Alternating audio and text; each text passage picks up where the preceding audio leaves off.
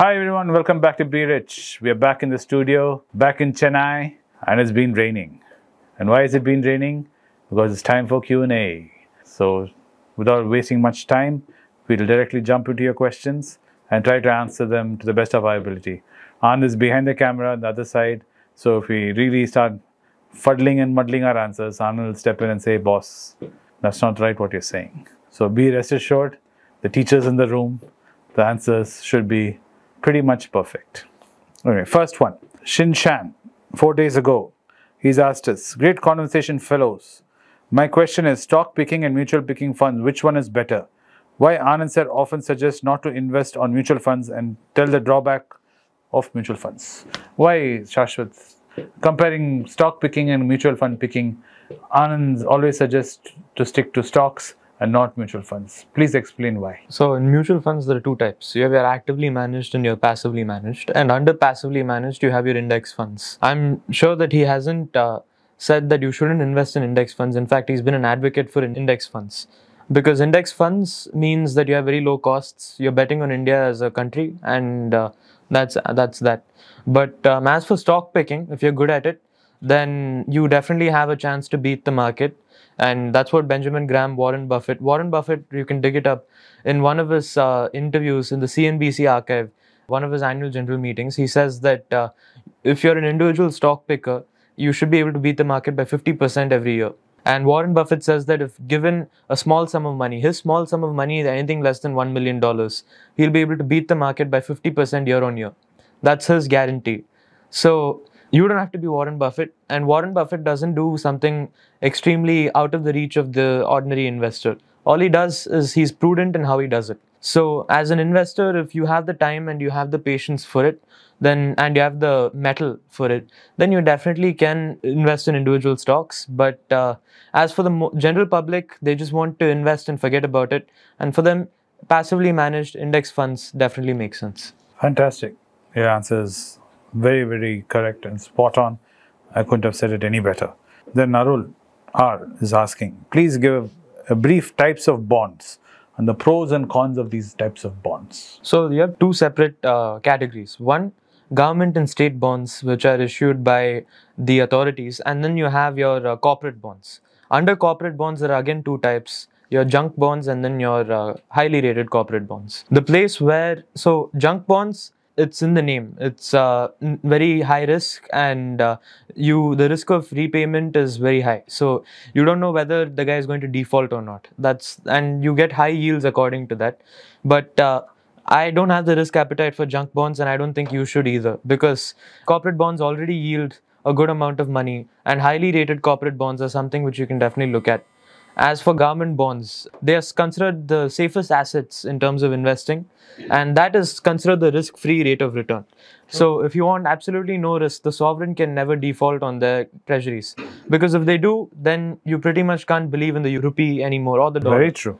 So if you're betting on it, there's practically supposed to be no risk. So that's your difference. So the yield available on bonds go from government bonds at the lowest, then you have your highly rated corporate bonds, then your junk bonds. That's how you look at it. Fantastic. Today we got 2 on 2. Going forward, Mallika Sarampat Kumar says, hi, please talk about compounding in a stock and in a portfolio. How does it compound in long term? So compounding can happen in two ways. One, you're compounding it separately from the stock, in the sense that whatever returns you're getting in the stock in terms of dividend yield and your yield on bonds, that you can take and then put it back into the asset, and your stock is growing in terms of earnings at a certain rate. And whatever dividend yield you get, there's something called the Gordon's equation, which is dividend yield plus growth rate, which will give you your absolute return. So that is something which you can do. But that is compounding, which is under your control. Compounding outside your control is when you buy a company or stock of a company, and what they do with their free cash flow, whether they choose to give you that or whether they choose to invest it back into the company, and their growth rate accounts for it. So there are only two ways you can get returns from a company, either through the dividend yield which you're getting, or number two, you're getting it through growth. If the company is spewing free cash flow and not giving it to you in dividend yields, nor is it showing growth, then you have a problem. Fantastic. Then Sovereign and Money, he says, guys, Could you share some more details about investing in the SP 500 versus the Nifty 50? US is already a developed market, whereas India is expected to see high growth in the near future. Currently, I am sipping in the Nifty. Can I shift it to S&P completely? I wouldn't advise you to completely shift it to S&P, partly for two reasons. One, it's better to hedge your bets everywhere and not in one place. That's a common sense. But a bit deeper, if you go into it, is that yes, the S&P 500 is a great place to invest. The dollar is a great avenue for you to make a bet on. But that being said, it's better that you invest in India as well, because as you said, the growth rate is supposed to be better. And regardless of what political party comes into power, the country is still going to remain as it is, in the sense that it's a developing economy and we'll definitely see a lot of growth coming into the future. So that being said, the US, as you said, is an exhausted market. But the caveat here is that the S&P 500 does not only include stagnant companies, it also includes your high growth companies which get inducted into it. So to make a generalized statement saying you'll see more growth in the Nifty and not much in the S&P is incorrect to a large extent, because you have your AI companies which will make its way into S&P 500, and if you keep sipping in the S&P 500, you'll be a part owner of those companies as well. Then he asks a question further. He's asked, could you throw some thought or light on the passive Nifty 50 mutual fund versus the Nifty 50 ETF? Which is better in the long run? As long as it's passively managed and it's tracking the index, you have no problems. Very good. There's this person called Abhilash Ravichandran who's been going in all our videos, kind of repeatedly asking the same question. So I think I should give him a break because the poor man's been at it. So Abhilash has asked, so I saw a video about Nifty Moment 30, Value 20, Quality 30 and Low Volume 30 index, which are significantly beating Nifty 50 index. So what are your thoughts on this? Would like you guys to discuss about this in Be Rich and Money Pechu so everyone will know about it. And after the discussion, will you still recommend Nifty 50 for the long term, like 30-40 years of investing? Can you repeat the list of... Yeah, I think I've read this question quite a few times. Yeah. A video about Nifty Moment 30, Value 20, Quality 30, Low Volume 30 indexes. Look, there are many classifications, and under that also you have your Nifty IT index, you have your healthcare, and then you have your energy, and so on. It completely depends on what you think is best for you. We're not investment advisors, we're not SEBI registered. We do not know the differences between these, and I'm sorry to disappoint you, but that's something which I have to disclaim in this video. And that being said, the Nifty 50 is a bet on India, and if it's a bet you want to take, then go ahead and place it. And the Nifty 50 is a nice general mix of all the sectors, growing sectors, and this broadly covers the market wholly, in a wholesome manner. So if you're looking at it, it's holistic, and in the long term, companies keep coming in and out of the Nifty. But the Nifty will keep on growing because it is on growth based and the Indian economy based, and it is something which is fundamental to us. So you don't have to worry about the Nifty 50. The other indexes, like he said correctly, we do not know. We're not experts in the subject matter, and we're sorry to disappoint you. We cannot advise you on something which we do not know, nor can we claim to talk about it when we do not know. Yeah. So I hope you're satisfied with the answer, and it gives you a break from repeatedly asking us this question. The reason why we've not approached this question before is we don't have an answer for it. Then we have Velayudam. Hi guys, in your Q&A, tell us about investing on US stock markets and how do US markets changes have an impact on Indian markets. Discuss more about economic fundamentals. So you want to know, how do you invest in US stock markets and how does the US stock market affect the Indian stock market? As for investing in the US stock market, all your big brokers offer you the option to invest in the US. I think even HDFC has an option, although I haven't used it, so complete disclaimer that I do not know which one's the best one. So if you just Google it, you'll get your answer. But as for the other question you asked, how does the US stock market affect the Indian stock market? This is a macroeconomic explanation. The US is completely linked with India because if the US stock market doesn't give people returns, which is what was happening for the past 10 years, where you had very little yield, you had zero interest rates, money was flowing, and there wasn't enough assets where the money could go. that's when you see the money washing onto our shores, and you have your foreign portfolio investors who come in and pump up the Nifty. And they generally pump up the MNC companies and your Unilevers, your Nestles, and they hold on to it. So that's how you see all these companies at elevated PEs, which you can never touch with even a 10-foot pole, as my other uncle says. So the idea here is that the US stock market tells you how much money is floating in the system. It's the leading indicator for how your country is going to perform. If the US is performing badly, you can be certain that your country is also definitely going to perform badly. Well said. Arun B is asking this. How you guys know in and out of companies? Teach us how to gather authentic information from this noisy world. Also explain how to learn about a particular sector or a business as an investor. Guide us, please. They want to know how do you do research. Yeah.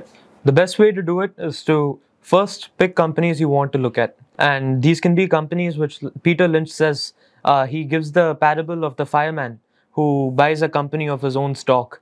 Buys a stock of his own company.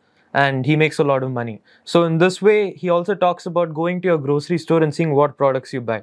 That's how ITC became such a big pick for my other uncle, because if you look at all the products you buy, your Ashirvad or your Fiamma Devils, all of that comes under ITC. So if that's a company which you're using a lot and you believe in, that is a company you can look at. Another way to do this, according to fundamentals, would be to use a tool called screener.in, which is what I use to go and sift through companies. And if you have a solid understanding of fundamentals, that is a tool which you can definitely use. It's free to use and anyone can use it. Yes. And the best way to collect information on a company is to dive into your annual reports, your 10K. 10K for the US companies. So this is the only way for you to do research. There's no shorthand way for you to get information without... you have to read. Yes. Okay, there's an interesting conversation Veluswamy and Bhuvi have had. Veluswamy is asked, will deflation occur in India? What happens to our economy if we have deflation over 5 years? And Bhuvi has replied to his comment saying, there is no room as of now in our foreseeable future. What is your opinion on this? Deflation is something, according to the technical term, deflation would be negative inflation. That is never going to happen for the time coming, because you have the RBI which will always be willing to step in to stop that. Even in the US, you won't see deflation unless there are extraneous circumstances which cause that. But the Federal Reserve will immediately pump money in. That's what happened during the COVID recession. India, for one quarter, faced a 23% decline in their GDP. Price levels went down. But then very soon, the Fed stepped in and so did the RBI. Deflation spells doom. And a book I'd recommend you read is Irving Fisher's Booms and Busts. It's something which talks about why deflation is such a potent enemy and why deflation is more dangerous than inflation. So you will have a Fed chairman or an RBI governor who's willing to let inflation run away, but you will not have one of them who will let deflation creep in. The good analogy for all of you guys will be like if you have diabetes or know someone with diabetes with sugar.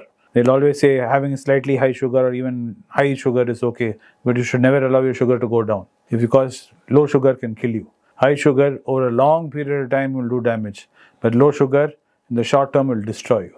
So that is something you can keep in mind when you think of inflation and deflation. Vigneshwaran Pichammani is asking a long question. So let me read it out so you can first think about it then answer. Hey, I have a question. Let's assume a stock intrinsic value approximately 30% higher is higher than the current market price. But the fundamentals are quite good when it comes to long-term investment. My question here is 1. Should we wait for the stock to reach its intrinsic value? Or 2. Should we buy and accumulate the stock slowly till it reaches intrinsic value and then add huge amounts when it reaches intrinsic value? I think he's getting confused. He's saying the value going down. I do have fear that I may miss an opportunity. His problem is he has FOMO, that he might miss an opportunity to buy a stock, waiting for the correct price. Is the price above the intrinsic value now or below? He's a bit confused. He's saying let's assume a stock's intrinsic value is higher than the current market price. Okay. That means it's trading lower price than the intrinsic value. Okay, let's look at both scenarios because maybe you meant to say the opposite. Correct. But if your stock is trading above the intrinsic value, then look, intrinsic value can be determined by many things. You can also look at growth rate. Intrinsic value doesn't only mean what assets are within the company. So if you think that the stock will match up to its, if the intrinsic value factoring in growth is something which is higher than the price it's currently at using discounted cash flow, then certainly you can buy it. But I would never recommend buying a stock below intrinsic value, even after doing discounted cash flow and accounting for growth, because there's simply no way to make money. It can be a wonderful company. Pidilite is a great company. Nestle is a great company. But I cannot touch these companies because they're trading way above their intrinsic value. Although, however much I consume Maggi, I consume Maggi daily, but I can't buy Nestle. I can't buy Nestle. So the idea here is what Howard Marks said: no asset is a great asset at all prices. You have to figure out even a terrible asset can be a wonderful asset at the right price. So don't form emotional attachments to companies. If it's a good company, it has to be at a good price. If it's not at a good price, it's not a company you should look at. Well said. There's a second part to the question. If there is FOMO, don't feel FOMO. There's a lot of time. The length of the runway matters. And as Warren Buffett says, in life you'll have about 3 big opportunities in terms of stocks. So don't worry. Wait and watch. You'll get that perfect opportunity where it comes right within your area of competence, and that you can purchase. Correct. Most important thing is when these opportunities come, you should have liquid in your account. So remember always to cut your expenses and keep some aside for this rainy day when it does rain, so you can go out with your buckets and catch some money. Yeah. Anyway, if you guys suddenly noticed, we have a guest who has appeared with us. It is Anand himself. Sashwath has invited Anand from behind the camera to come and join us in front of the camera, so we may have his inputs as we answer these questions. So Sashwath, Aishwarya Iyer has asked, and people have replied, so I thought you could also put in your inputs into this. Sure. I want to know about books to read by a stay-at-home mom like me, who's from an IT background. One book you guys often talk about is Intelligent Investor. What are the other books to read to know more about economic investment, etc.? Whatever you guys talk, seriously fall in love with economics after starting to follow Anand sir and team. To this, Arun Ananda has replied, One Up on Wall Street, Joys of Compounding, Changing World Order, Richer, Wiser, Happier, A Little History of Economics, Skin in the Game, Fooled by Randomness, The Black Swan, A Random Walk Down Wall Street. Take help from ChatGPT if you don't understand the concepts or definitions. Meditations on Stoicism. I think this guy is a big fan of yours, man, because all it looks like your books. Then movie has further added saying, start with Wealth of Nations, written by the father of economics to learn economics. I think we should first recommend Anand's books. Yes. A lot of you always pull my leg and Shashwath's leg saying we do not promote Anand's books, because we assume you've already read those books. Because if you have not read those books, there's no way you're understanding anything what we say. Yeah. Because those are the real ABCs Anand is covered in those books. So I strongly suggest you start with Anand's books. Even if you don't read the red book, read the green book. Correct. Yeah. Aside from this, what else would you say they should read? Yeah, there are some decent recommendations. I would not say take on Wealth of Nations, because it's not something where, yes, if you're ambitious, you can definitely try it out. You can take out the abridged version, or maybe do a course online which breaks it down. Because Wealth of Nations as a book is very tough to break down, even for an economics major. I'm an economics major and I'm formally studying economics, and I find the book difficult to get through. So that is something which may be outside your comfort zone. But other than that, let's look at the other recommendations. One Up on Wall Street is great. We can also look at a book called Taking a Random Walk Down Wall Street, which is another book. It's also there in that list. Yeah, and you also can look at a few other books. Yeah, The Education of a Value Investor is nice. And Richest Man in Babylon, which we've talked about. Atomic Habits, which we've talked about. Meditations is great, but I feel like it's too philosophical of a pick for the question. Yes, it has nothing to do with economics. Yeah, nothing to do with economics. Yes, that's completely out of this thing. But apart from that, these are the books which you should definitely look at. And if you're interested in Warren Buffett's life, then you can look at The Making of an American Capitalist, which looks at his life. And Snowball is another book which you can look at. Okay, Arjun K is asking you this. You've told us many times about buying stock and forgetting it. Okay, at what situation should we sell a stock? This is something we have never heard about in this forum. Like, how do you check for red flags in a company? What should be the sell principle on which you have invested? When you bought the shares, at what point do you think you should sell? Does Uncle Warren ever sell his stocks? Uncle Warren does sell his stock, and my uncle sitting here is the best one to ask. And yeah. You sell a stock when you think the company is doing badly, A, or you need the money, or C, you found a better investment. There you go. It's simple as ABC. First, if you need the money, please go ahead and sell. 2, the company is not performing properly. Something is wrong. There's a change in leadership or something in the news in the company is not making sense to you anymore. Please sell it. 3, you found a better horse which is going to take you further with your money. Definitely you should catch the better horse. These are 3 reasons you should consider about selling any company. And never be afraid to correct your opinion, because Keynes said, as the facts change, my opinions change. So you should change your opinions when the facts change. Yes. Irfan Mohat is asking, I check my portfolio twice, thrice a week just to see if any stock I purchase is going down in value so that I may accumulate more. I promise myself not to sell unless necessary. Would love to hear your comments on this habit. Yes. If you have the balls of steel in order to be able to buy more as the knife drops, or the metaphorical knife drops, good on you, and it's definitely something all of you should consider doing. Because the logic is as simple as this. I asked my uncle the same thing just in 2020 when I was still getting into investing, and a stock of which I bought was going down, and what he told me was, the logic is simple. If you're willing to buy a stock at 100 rupees and nothing has changed fundamentally and it's fallen to 70 rupees, then you should be even more excited to buy it at 70 rupees. And if it falls to 50 rupees, then you should be even more excited to buy it at 50 rupees. This is provided your analysis is correct. You haven't made any mistakes in your analysis. Then the logic dictates that you should be more excited when the price drops of a good which you think is great and valued much more. See, the best example will be Tata Motors or Tata Steel. Tata Motors DVR fell from 300 to 30 and took 6 years to go back to 300. I bought it before it went to 300. I watched it at 300. I watched it fall to 30. In between, I added some more, and on the way up, added some more. And now it's back at 300. In 2008, Tata Steel hit 1000. When the ill-fated chorus took place, it dropped to 250.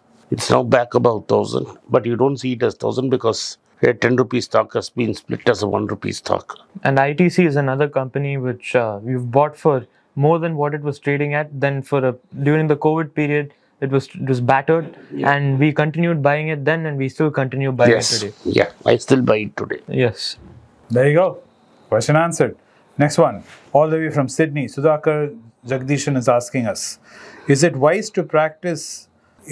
wise practice to score ones and twos in common stocks during market fluctuations to reach a century at the end of the year? I mean, buy a good reputed company stock and come out with a capital of 5% or 10% profit, where the profit remains as an unrealized share. Please discuss if possible. No, what he is trying to say is, he buys the stock, the price goes up, he takes out the money invested, and whatever is the profit he has made has remained as left unsold stocks. Okay. But this is not a correct method to do, because if your company is strong enough, you should continue to hold on it to it. and add on to it.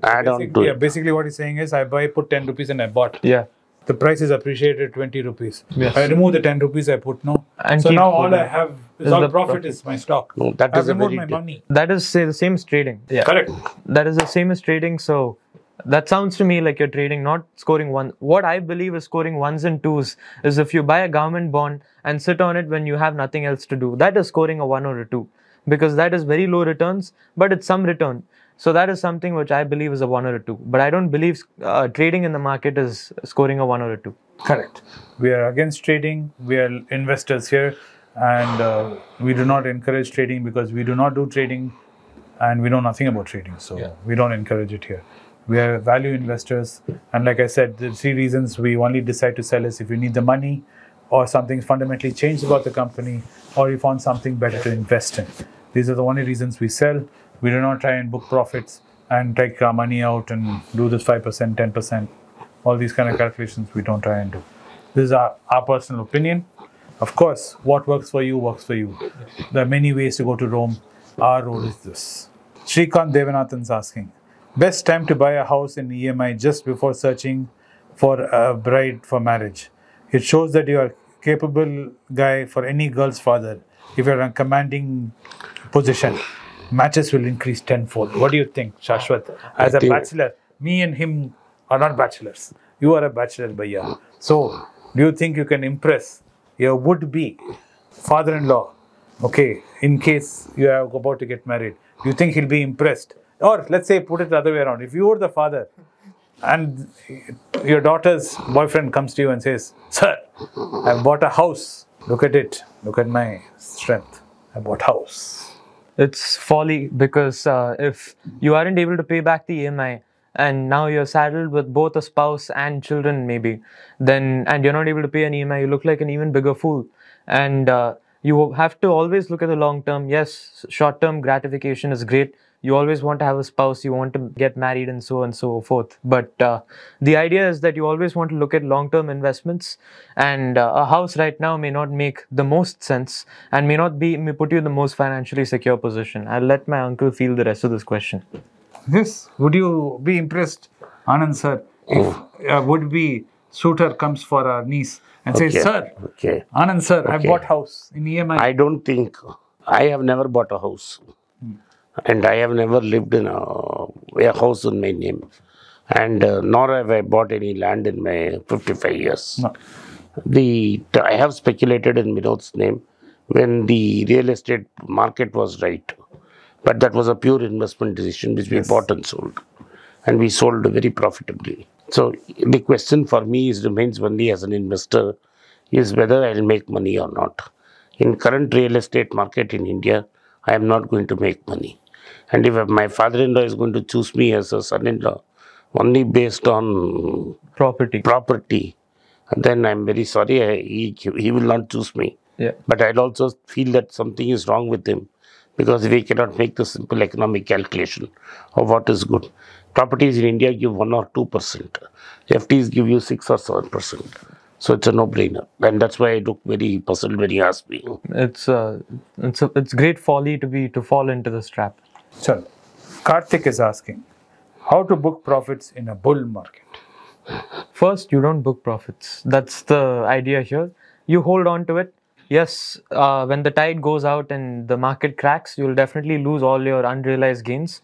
But that is not the end all be all. If these companies are fundamentally great and you've made some good analysis and you've bought some great companies, you should purchase more when the market goes down and reinvest all the dividend yield which you're getting from it.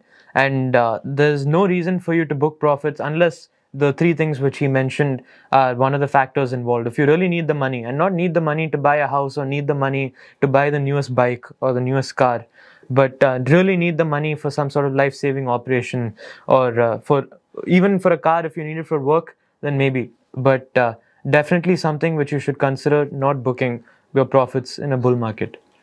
Let your winners ride and cut your losses. Yes. Okay. Sell the stocks which are making losses and don't touch the damn stock which is making money for you. Yes. And if you realize something in this channel, we never talk about bull and we never talk about bears. Yeah. Because we're not traders. These are all media terminologies created by traders to entice you into buying. Saying the market is going up. Go, go, go, go. Oh no, the market is going down. Oh no. We do not look at it like that. We don't look at any stock market. You buy a company, you are a owner of the company. Correct. And as long as you're investing in the business and you believe in the business, please buy into it. The day you don't believe in the business, please sell out. Move out. Mohandas Mani is asking, my questions are given below. 1. Sectors which are likely to grow more compared to other sectors. 2. Investing in regular, direct, is there any difference between from the charges levied? I don't know what that means. I know. I'll tell you. Then let me finish the other question. How to purchase bonds in Indian markets? How to invest in foreign equities and foreign index funds? So if you want to invest abroad, the new tax collected at source is a big dampener. So you'll have to move money abroad and invest from abroad. And the government can anyway say, no, bad boys, you don't keep American stock. Even the S&P 500 fund got into trouble. And if you want more information on bonds and such, you can reach us at the email below. Yeah, you can reach us at the email below. Or there's a book, the bond book. What is Mary Thaw? Annette Thaw. Annette Thaw has written a very good book on bonds. Yes. What is this investing in regular direct? Is there any difference? Okay. Regular is through the distributor. Directors, you invest with the mutual fund directly. It does make a difference. You pay some commission. The commission is very low in index funds and higher in active managed funds. So if you are not technologically challenged like me, you can always use the direct fund route. Yeah. So, which sectors do you think Buddha is going to be smiling on, Sashwath? That's not. We we already cannot made see a. it. Yeah. We already made a video on that. You can refer to that. Yes, and anyone who has a crystal ball, like Anand said many times, can see the future. He'll be a very rich man. We do not predict the future here. We don't claim to know any secret which you guys don't have access to, that we can tell you which sector is going to do very well and which sector will do very badly. Hindsight, everybody can look back and say how the weather was yesterday. Even I can predict 100%. Yeah, hindsight bias is always easy. Nobody has any idea what is going to happen in the near future. Yeah. So if you buy stocks at below intrinsic value, which you should calculate yourself, and you have sufficient margin of safety, you are set. Yeah. Last question. Then we will continue the rest of the questions in a part 2 video, because this video has gotten quite long and quite lengthy. So I thought we'll put a pin on it after this question, which is from Sudhir. I have 2 queries. In general, what I have understood is companies get monies from public only during the IPO. Later, the stock price fluctuation or spike will most likely be profitable only to others who hold on to it. Then why should a company struggle to keep stock price higher, grow and ensure the company's stocks are respected? 2. When actual intrinsic value of a stock is just 100, why should I buy it when its current PE is at 20, 35, etc.? Is it not like hiring a person paying 1k when you can generate a revenue of 100 rupees? Basically, I want to know, why should I believe in ITC, which is currently priced at 400, will 10 years later be 4,000 rupees? It's a sort of a muddled question. Yes. But there's one interesting point which you brought up, which was that why do companies have an incentive to keep their stock prices up? Correct. One, because management profits from it. Because there's something called stock options, which is great for management, and it pays off management because they also have a stake in this company. So if they keep the stock price up, it means they're keeping their net worth up. That is your principal and agent problem, which George Soros talks about in one of his lectures, financial lectures. He says that all economic problems, I don't know if I agree with this, but he says all economic problems fundamentally stem from the principal agent problem. I think information asymmetry is the larger underlying theme here. But that being said, the principal agent problem says if me and my uncle get into a contract and he hires me to do something for him and he can't monitor me doing it, there's no way in which he can make sure that I act in the way which is best for him. So that is the principal and agent problem. I'll only act in the way which is best for me. And if that aligns with his interests, then well and good. But if it doesn't, then I benefit at his loss. There's one more reason why they keep stock prices high. If you are a growth company like Microsoft, in this case, Microsoft is paying for cash for Activation Blizzard. But the other way you can do it is you can pay by using stock as capital. Facebook did that with WhatsApp. They gave them stock. Buffett also did that. Buffett gave Dexter Berkshire Hathaway stocks instead of the cash. And he said that is the biggest mistake he has made, because the stock will be worth billions of dollars. And he cannot believe that he bought a different brand with so much $1 billion. So one other reason why professional investors keep stock prices high is if they want to raise more money, they can always issue those stocks. Correct. And a great example recent is Elon Musk buying Twitter. He uses Tesla stocks to buy Twitter, and he wanted those stock prices to stay. So he was doing all kinds of things on Twitter, keeping Tesla nice and boiling for himself, so he could play. And with the story of VMware, NVIDIA, and Michael Dell, who owns VMware, is another interesting story. Correct. Thank you for watching Be Rich. I enjoyed doing this Q&A, at least a part of it. Sashwath and Vinod did the full part of it. I hope you guys enjoyed this show. We will do some more in the coming days. Thank you for supporting Be Rich. Click the like button for this video. Turn on the bell notification. Subscribe to our channel.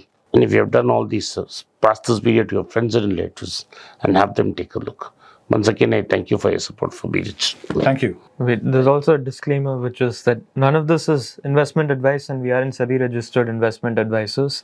We are not advising you to buy or sell the stocks. Yes, and that's why please keep and for future Q&As, please keep your questions less specific and more generic, so we can give you pointers based on the economy and fundamentals of investing rather than specific stocks. Yes, that would be better and you would gain more. Yes. Once again, I thank you for your support for Be Rich. And please keep those comments coming and those questions coming, and I'll get Sashwath to come here and answer all of them. Thank you. Thank you. I'm in Tokyo on work on the 5th of August 2023. I have a lot of following in Japan, Tokyo. Those who want to meet me in Tokyo on 5th August, kindly drop me an email on the address given below or contact us on WhatsApp there. My team would get in touch with you and facilitate the meeting. Once again, I thank you for your support for Be Rich. It's a great privilege and honor that so many of you in thousands have subscribed to my channel and have supported me. I have written 2 books in English, The Alchemy of Money and Ordinary Stocks, Extraordinary Profits. These books are published by us and are ready. If you want to procure a copy, send us a message to the WhatsApp number given below and my team would respond to you. If you want an Amazon Kindle copy, you can click the link below. Finally, those who wish to consult with me can send a mail to berichenglish@gmail.com. Once again, I thank you for your support. If you like this video, press the subscribe button of my channel, hit the like button and turn on the bell notification.